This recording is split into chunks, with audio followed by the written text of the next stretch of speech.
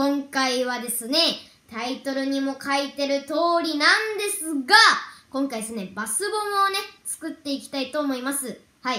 まあね、バスボムといったらね、やっぱりお風呂に入れるものなんですけど、それをですね、もう自分たちでも作れちゃうというね、もう簡単な作り方があるので、まあね、それを皆さんと一緒に作っていきたいと思います。それではね、料理室へ、レッツゴーですよ。で、いきますよ。ポンでいきますからね。せーの、ポン。はい、着きましたね。はい。はい、こちらがね、まあね、料理の、部屋となっております。はい、それでは作り方はこちらです。はい、ではね、それでは早速作っていきたいと思います。ではね、まずこちらの、でっかいボウルにですね、こちらに置いてください。まあね、これはもう絶対の基本ですよね。そしたらですね、今度はこちら、重曹をね、入れていきたいと思います。はい。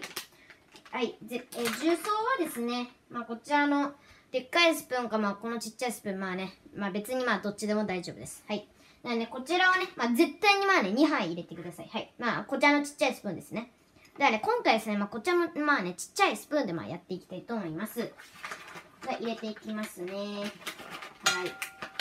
これね、一回やったんですけど、めっちゃいいですよ。はい。あ、ではね、ちょっとここじゃあ、早送りとしてます。はい。じゃあいきますよ。はい。ではね、早送り。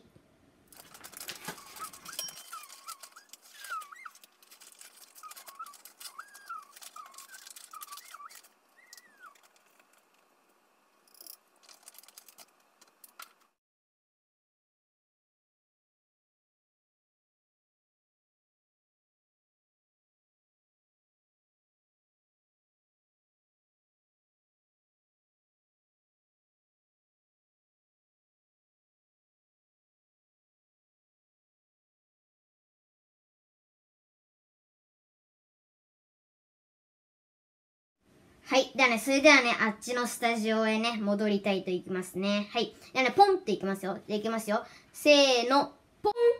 お、はい。またね、スタジオが変わりましたね。はい。ちょっとね、これ半分だったからなんかもうね、固まってたんですね。はい。なのでちょっとね、もうやってみたいなと思ってるんですけども、見てください。こちらのね、透明なお椀にね、入れてやってみたいと思います。ではね、ちょっとね、水がないので、ちょっと水汲んできますね。はい。ではちょっとここカットで、じゃあいきますよ。せーの、シュ。はい。ではね、はい。水汲んできました。はい。じゃあね、ちょっとこれに早速、これをね、入れていきたいと思います。はい。まあ、どういう感じになるのかですね。ちょっと、気になりますね。ではちょっとこれ出しますね、ここに。はい。こういうね、感じ。もうめっちゃいい香りがします。はい。じゃあちょっとこれをやっていきますよ。じゃあいきますよ。3、2、1、GO! わあ。おー。すごい。すごい。めっちゃもうバチバチなってます。はい。一気に黄色くなった。めっちゃ跳ねてる。すごい。見えるかな？ちょっと、なんかさ、出てんだよね。はい。これ溶けちゃったかな？お。めっちゃ泡立ってる。ほら、すごい。めっちゃいい香りです。はい。これ。すごい。こういう感じにね。これがね、ジュワーってのが、まあこれね、先ほど言いました、こちらのね、クエン酸の力ですね。はい。で、まあね、重曹はですね、やっぱり、固めてるんですね。はい。こういう感じですね。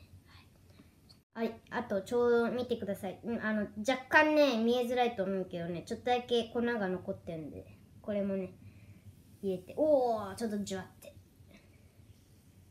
うわー、めっちゃくっついてます。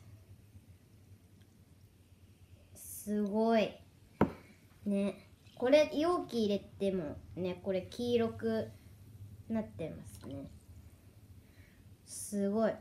これ、すごいわ。こんなに綺麗ですね。めっちゃいい。なんか、好きかも、この色。はい。